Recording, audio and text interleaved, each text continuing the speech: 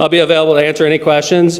And quite frankly, I'm never going to talk about this damn case again. Not a goddamn time, I'm telling you right now. I'm not going to say a damn word about it. This is the only time with you guys, my bosses, okay? If somebody asks me on the street, maybe I'll talk to them on the street. This is it. I'm not talking about it on the record, nothing. This is it, as far as I'm concerned. I don't want to talk about this again, which was anticipated. We told you guys when we were contemplating the rate, we were probably going to get sued, and my prediction, our prediction, came true. We were sued by Whiting, we were sued by Highland, we were sued by Dyer, we were sued by Munster, we were sued by Griffith.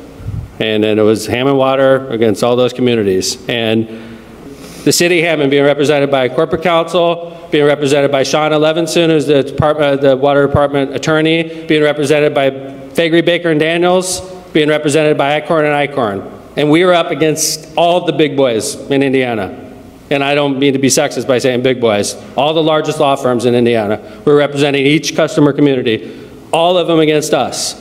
The first Zoom we had, which is fair, one of the biggest concerns in the lawsuit was, so Hammond residents are going to pay $1.90 for 1,000 gallons, okay? Now, when we sell water to Highland, should we charge Highland $1.90 for 1,000 gallons? Even though their residents are paying $3 plus. Well, Highland pushes back, not just Highland, but I'm saying Highland, but in this case the class pushed back and said, if you're charging Hammond residents $1.90, we shouldn't have to pay $1.90 because a lot of your infrastructure is like Knickerbocker Parkway, where I live. Like Highland feels we shouldn't have to pay for infrastructure improvements on Knickerbocker Parkway or on Magoon or on any of other Tapper or on any other residential street in the city of Hammond. That's something that the Hammond water utilities should pay for. So one of the big things that came out of this litigation was you need to have a separate rate for customer communities. That's something we had to consider in November. Now we all know what happens in municipal budgets in November. Well, in September, October, November, you're making budgets. So how fair is it that Hammond comes along and says, hey, customer communities, we quadrupled your rates and you owe us $5 million instead of $1 million, right? So we all knew that we were going to have to phase it in. And quite frankly, to avoid litigation, we were offering what ended up becoming the settlement. We need to phase this in. Let's just agree what the numbers are over 10 years. So under this proposal, starting January 1st, 2021, going backwards, all the customer communities pay double for the first 2 years. And then it goes higher and higher. Mayor Hammond, if you set the wholesale rate, we're going to be approaching you next. I want to speak up, I promise you. They actually, the class, actually floated a bill with the Republican supermajority that tried to disgorge all the money that we've ever sold in Illinois for operating a shadow public utility. I know who did it.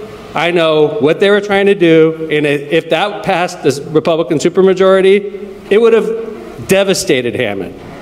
I'm talking $100 million, Kevin? More? Hardly calculate, Mayor. They were literally trying to get every penny that we've ever sold in Illinois, ever. But I know who this person is, and I know what they did, and I know what the bill said, because the legislator called me right after they got it and said, was given to me by so-and-so. I'm not getting in the middle of this lawsuit. These guys think they're crazy if they think I'm going to do something with this, and I appreciate that legislator. Representative Soliday, by the way. Okay. Representative Soliday, thank you, Representative Soliday, for reaching out to the city of Hammond and giving us a heads up that somebody's trying to chop our heads off. I appreciate you, Representative Soliday, for giving me a heads up. He's a stand-up person. He was watching out for the city of Hammond in a Republican supermajority. He's a Republican from Valparaiso, and he watched out for the city of Hammond. Thank you, Representative Soliday, for giving me the heads up. He called me the day he got the bill, and I appreciate that. He didn't have to do that. And if it starts getting traction in that General Assembly, we got major problems, because then they're calling into question the water sales to Illinois. That's one of the things that's our lifeline, guys. This is lifeline for the next 100 years. Our water sales in Illinois, and they're trying to kill us for it. I'll never forgive them. And they're going to be one of our customers for 20 more years. That's the classic part. Thank you. Councilman Kowinski. Next meeting.